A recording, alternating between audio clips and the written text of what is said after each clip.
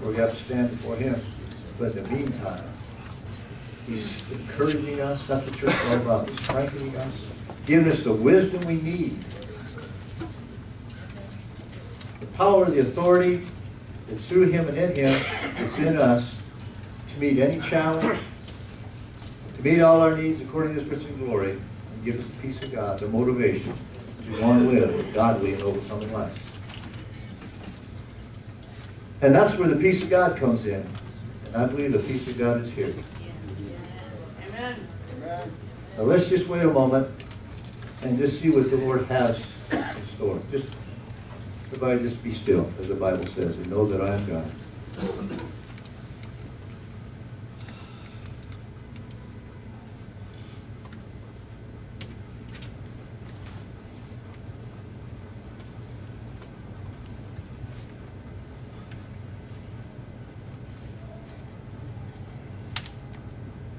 Will somebody please obey God? My glory is in this house.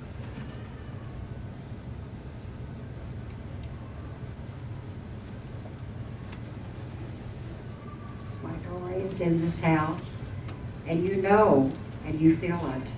But I say unto you, whereas the glory was in sprinkles, now it's coming in waves upon waves.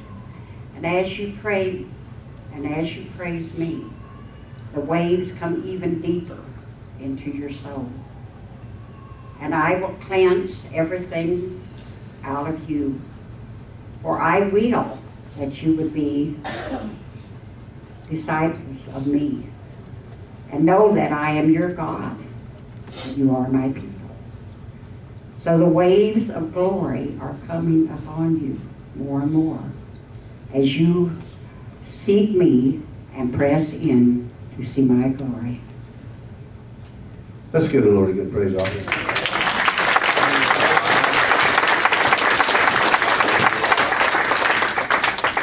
Maybe some of you don't completely understand, but that's God has given us all different gifts. That's part of the building up of the body. That's part of what church is all about.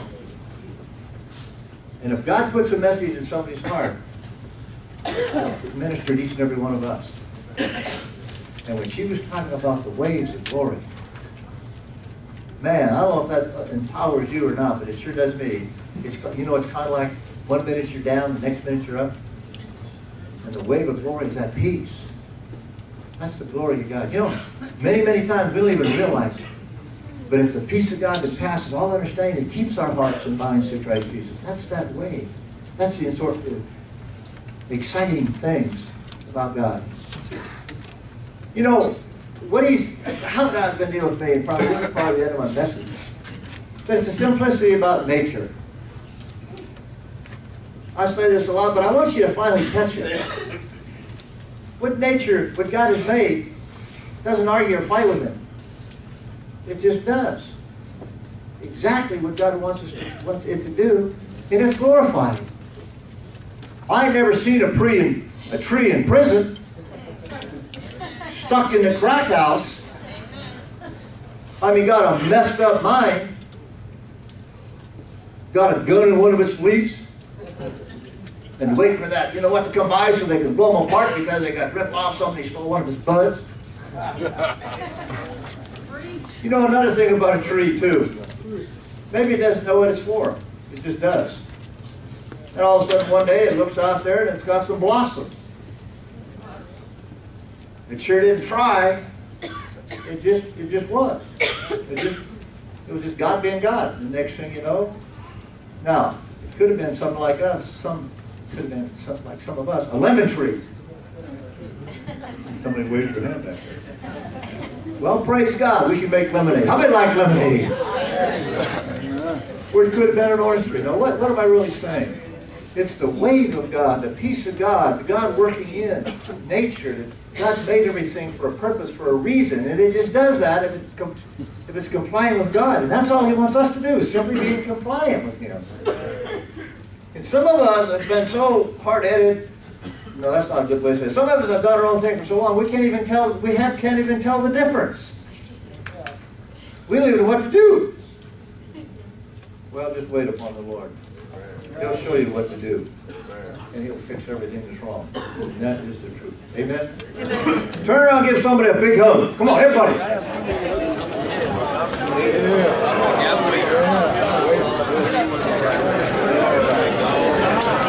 Come on, everybody get a hug. Everybody.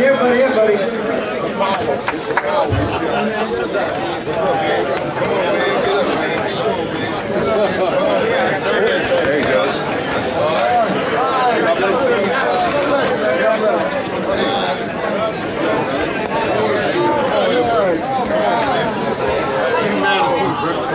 Everybody get a big hug. Praise the Lord.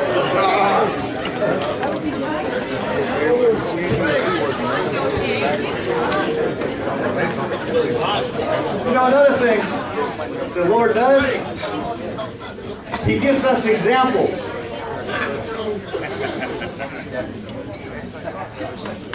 How many believe God gives us examples? We can look at other people. I want to introduce somebody to you that knows how to hug. Young lady. Show us how to hug.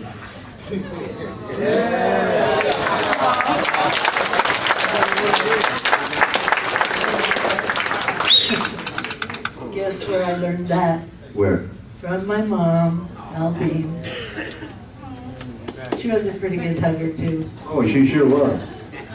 I think she almost broke my back 2 or 3 times. Isn't it so much better just to have peace in our life and simply be compliant to God? That's all.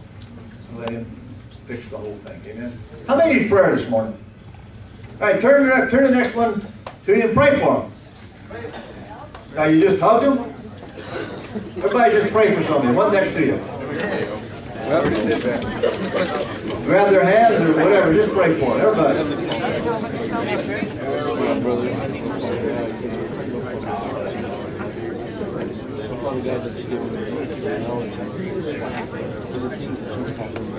Look, Father God, that your presence be upon us. Bless him, you know, that may not harm him or anyone else. I thank you that you bless his family, unite and save them, Lord. That they may be all in your kingdom.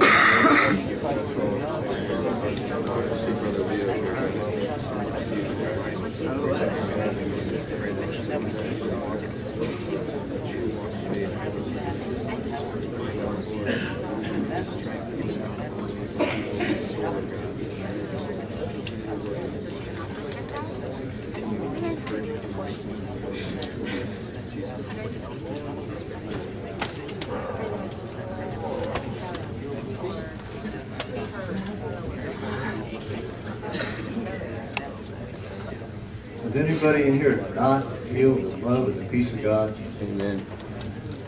Anybody? Just raise your hand if you don't. You don't feel the love or peace of God. You don't. Come here, Sean.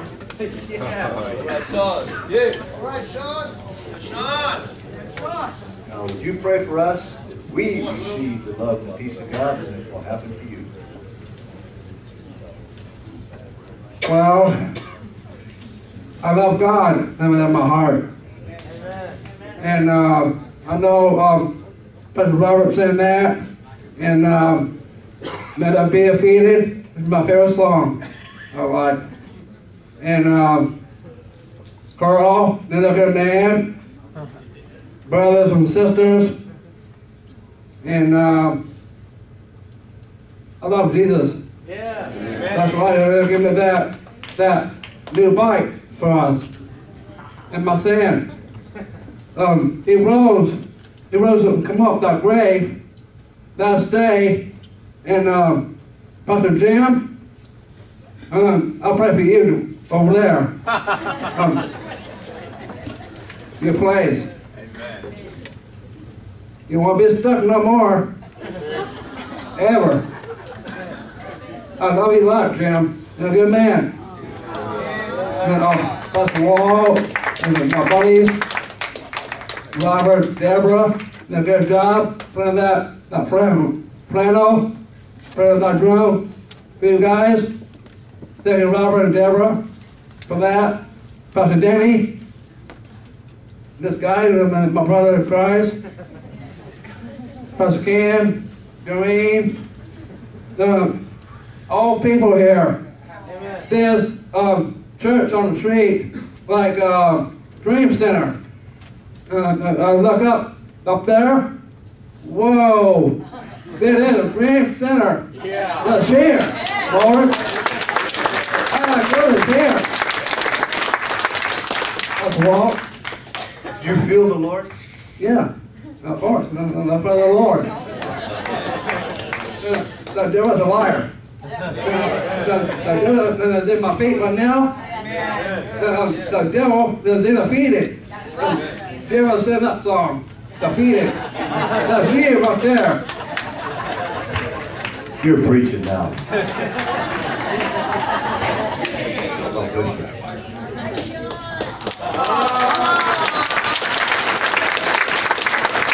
Let's give her a big. Give somebody a big hug. Real quick, big hug. Real quick, big hug.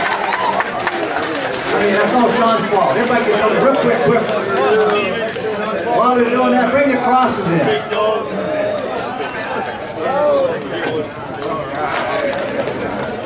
Now you know what church is all about. You know why now we come together and we can work, exhort, and encourage, and build up and uplift each other.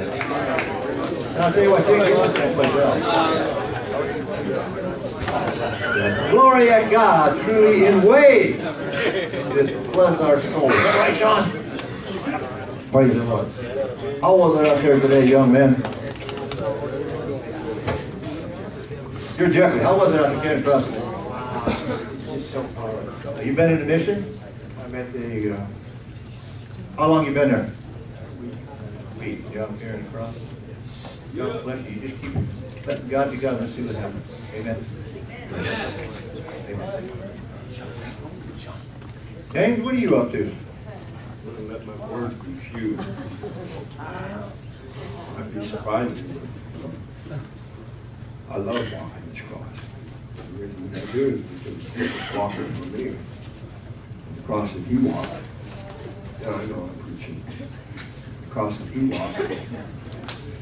He carried 2.5 miles. And it weighed over 700 pounds. He had been whipped to where his bones were showing. He carried that cross.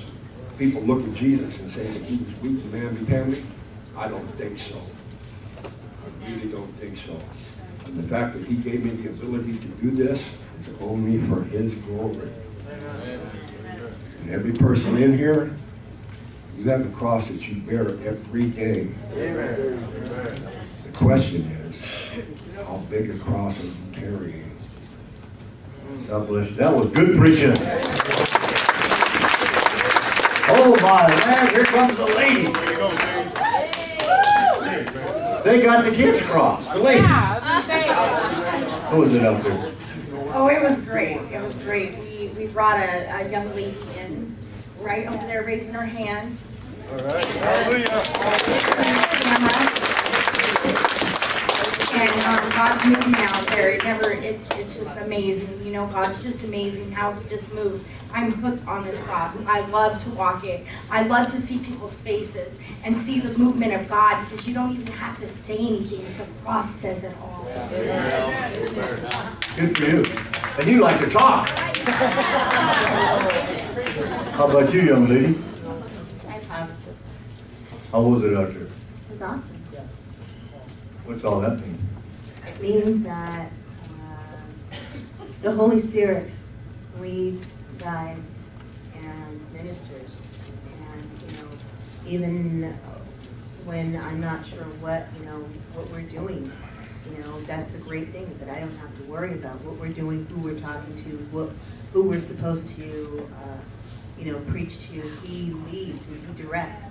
And there are so many souls out there who just that he brought it all to a head when we finally arrived at Cassidy, and just called me to remember, this is where I found you. This is where you were. So that's the reason why my heart goes out, and this is the reason why every single Sunday I intend to carry this. Amen. That's good preaching, isn't it? You know, that's kind of preaching, isn't it? She wants $1. Who's got $1 to give her? Anybody got $1? No, that's fine. That's fine. She wants $1. Somebody give her $1. There's your $1. Don't say a word. You asked for it. That's next. Come on. Take your $1. Take your cross. For me, it's waiting for a new adventure. Anytime when I'm carrying cross and waiting for a new signs for seeing faces, new faces, and new hope, and hope, and all that. Yeah. Amen. And you're out there all the time, aren't you? God bless you. Give the Lord a good praise offering.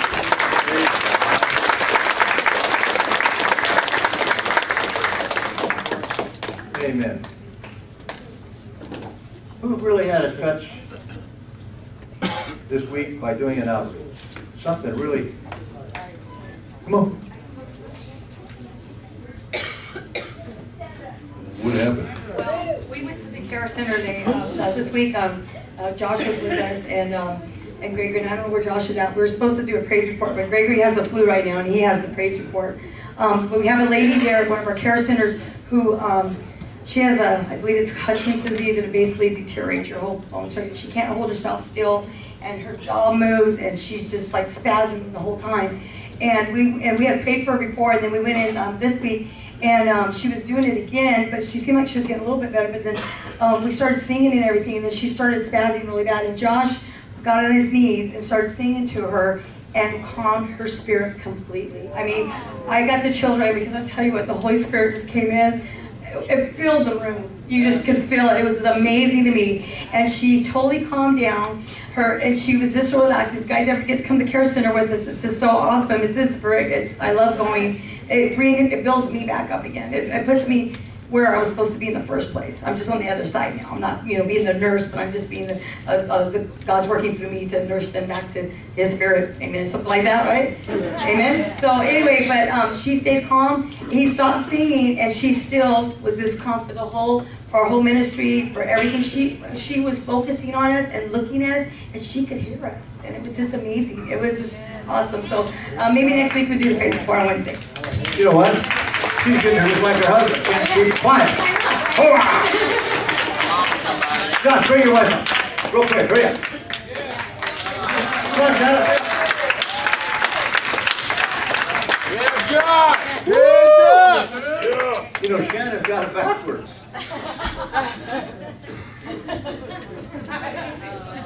When you work out, you're supposed to have a flat stomach. And she works all the time, and just keeps getting bigger and bigger and bigger. How come? Only 35 more days, and Walt will be here. You know, so neat is they were here before, a little cantankerous, God brought them back. In fact, when is your marriage? Is it this week or next week? In 7 days. In 7 weeks today, Pastor Fred is going to marry you. Yeah! And this is regards to when I was out at the nursing home yesterday, praying, singing for that lady. What's happening to you guys? I mean, Shannon, you're unbelievable.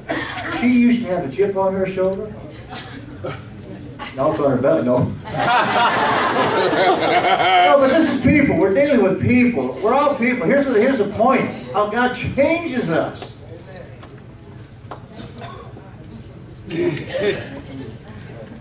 How was it out there at the nursing home? How about you two? You need to see me hugging each other? You don't seem to be ripping each other's head off? Or... Right up.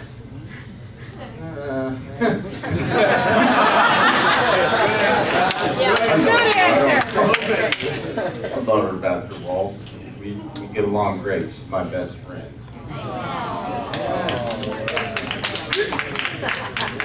I know you better not. You gotta have something to say. You always have something to say. I don't know, just blessed that we get to be here still, and that Josh gets to play worship music for you guys, like his calling, and I know that's what he's supposed to be doing, so I'm just his #1 fan, and I'm just glad to be here, and just thanks for all the love from everybody. Now, what does this tell you? I mean, we get into the Bible, analyze all this, but no. Just their life radiate, show us, right? Husbands, love your wives as Christ loved the church and gave himself for her. That's what he's got. And she's there to support him. That's what it's all about. Yeah. Through it all, through this, you know, the struggles, and they don't get a chance to live together because they're not married yet, but it won't be long. And who knows even then how things are going to work out, but God does. And that's what we need to do, is just let the trees grow, let the people grow, and let's see what happens. Amen? She's got a big bud. Pretty soon it's going to stop for her. Let's give the Lord a good praise. Let's hear the word of God. All right, we're the last chapter of John chapter 21. Everybody like to turn there?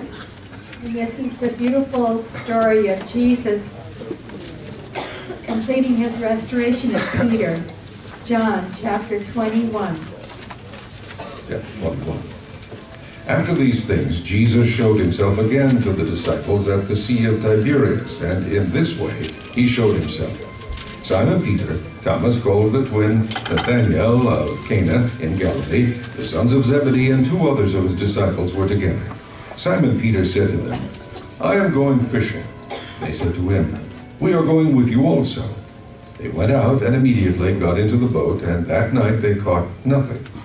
But when the morning had now come, Jesus stood on the shore, yet the disciples did not know that it was Jesus. Then Jesus said to them, "Children, have you any food?" They answered him, "No." And he said to them, "Cast the net on the right side of the boat, and you will find some." So they cast, and now they were not able to draw it in because of the multitude of fish. Therefore that disciple whom Jesus loved said to Peter, "It is the Lord." Now when Simon Peter heard that it was the Lord, he put on his outer garment, for he had removed it, and plunged into the sea. But the other disciples came in the little boat, for they were not far from land, but about 200 cubits, dragging the net with fish. Then, as soon as they had come to land, they saw a fire of coals there, and fish laid on it, and bread. Jesus said to them, "Bring some of the fish which you have just caught." Simon Peter went up and dragged the net to land, full of large fish, 153. And although they were so many, the net was not broken. Jesus said to them, "Come and eat breakfast." Yet none of the disciples dared ask him, "Who are you?" knowing that it was the Lord. Jesus then came and took the bread and gave it to them, and likewise the fish. This is now the third time Jesus showed himself to his disciples after he was raised from the dead. So when they had eaten breakfast, Jesus said to Simon Peter, "Simon, son of Jonah, do you love me more than these?" He said to him, "Yes, Lord, you know that I love you."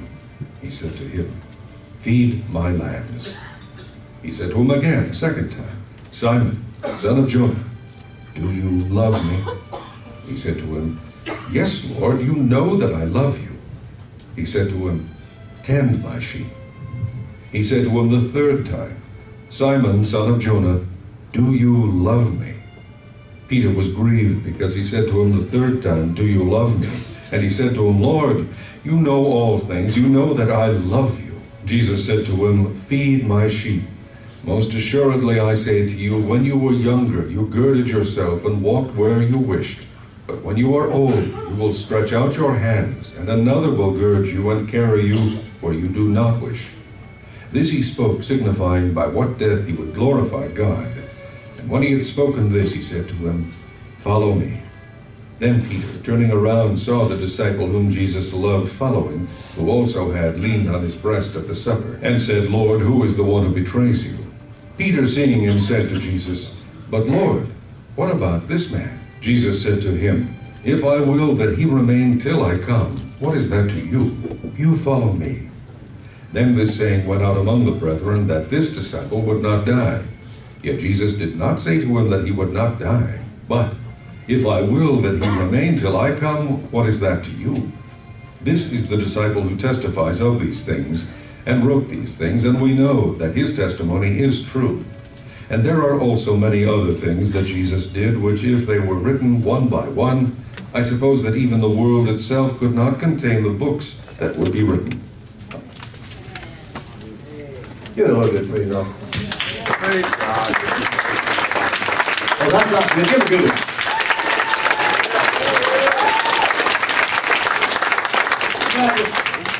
My way of thinking, this God be God, just like trees do what they're supposed to do, so does all the rest of nature.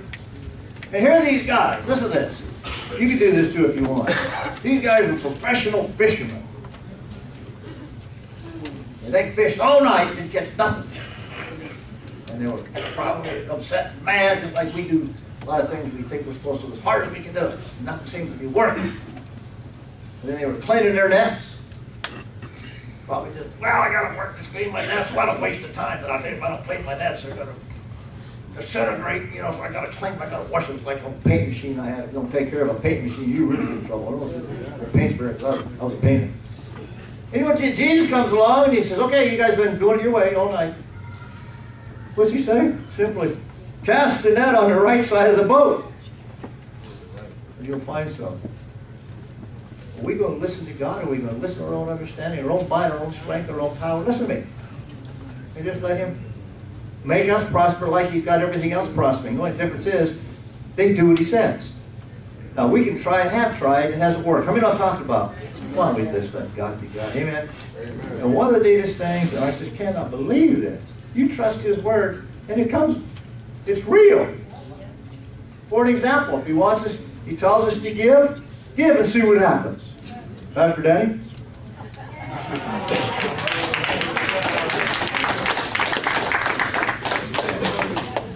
Oh, it's dead. Before it dies out, good morning, everyone. Can we have the ushers come up and the praise and worship team, please? And while they're coming up, I'd like to tell you, just first of all, anybody that's here for the first time, raise your hand, please, if you're here for the first time. I just want to welcome you. For those of you that are next to them, welcome you, because this is a very special place. And I hope that you feel the love and the power of the Holy Spirit that's here. And another thing I want to say is, I want to thank everyone that brings their tithes and they're obedient to this ministry, because it really does a lot of good. And every penny that goes out, it goes right back into ministry. In whatever manner or fashion that we use it in, or Pastor Walt uses it in, it really works. And we're just here, just pouring out our love and giving back. You know, so for those of you that give your tithes to me, thank you. Thank you from Pastor Walt, Miss Louise, and everyone else that's a pastor and staff here. And those of you bringing your offerings, trust in the Lord. And like Pastor Walt said, see what happens. Heavenly Father, we give you the praise, honor, and glory. Father God, we just thank you for this morning, Father God. We thank you, Lord, for bringing us together, Lord, be in fellowship and unity, praise and worship in you, Father God. I pray that you bless the word as it goes out. May it touch that one struggling today, Lord, and touch their hearts to the point that they're going to feel your presence and know your love once and for all, and never turn back from it, Father God. Lord, I just thank you this morning, Lord, for all the battles and hardships and struggles that people go through, and myself included, Lord. You're here to give us that peace that surpasses all understanding. So we thank you this morning. Bless the offering, Lord, as it goes on. In Jesus' name. Amen.